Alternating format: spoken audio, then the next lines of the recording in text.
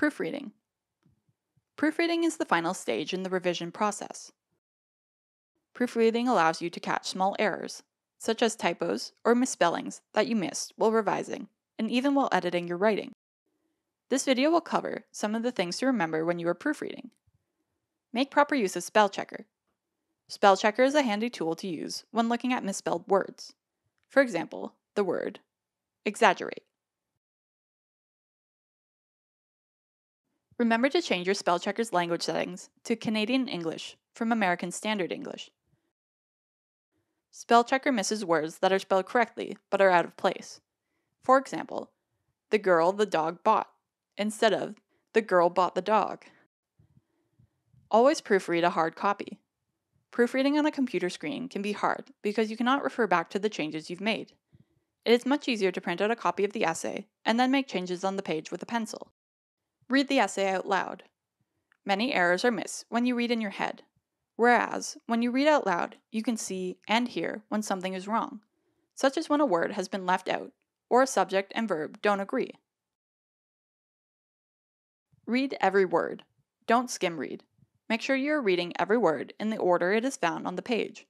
People have a tendency to correct their mistakes orally as they are reading, and leave off suffix endings. Break down sentences. If you have problems with things like subject-verb agreements, break questionable sentences down into their parts. Underline the subject of the sentence once, the verb twice, and make sure that they agree. Remember that plural verbs have a singular ending, and singular verbs have a plural ending. For example, you can say, the girls walk, or the girl walks, but not the girls walk or the girl walk. Decide at the beginning of the paper if you are writing in present, past, or future tense. Check your verbs to make sure that these tenses remain consistent. Learn when to capitalize. Capitalization may seem unimportant, but can save you easily lost marks. Only capitalize proper names and not common nouns. Read backwards. Reading backwards removes sentences from the context of their paragraph. It can help you spot errors by letting you focus on the words and not the meaning of the paragraph. Work paragraph by paragraph.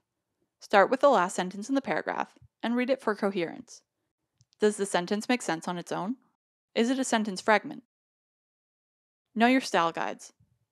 Pay attention to whether you are supposed to use MLA style or APA style or another style when writing. Each has specific rules for citation, bibliography, footnotes, quotations, etc. Have someone else read it. A second person may catch things that you've missed because you are too close to the writing and you are already familiar with what has been written. A second person can also let you know if the paper makes sense to them and may notice incomplete sentences or small grammatical errors.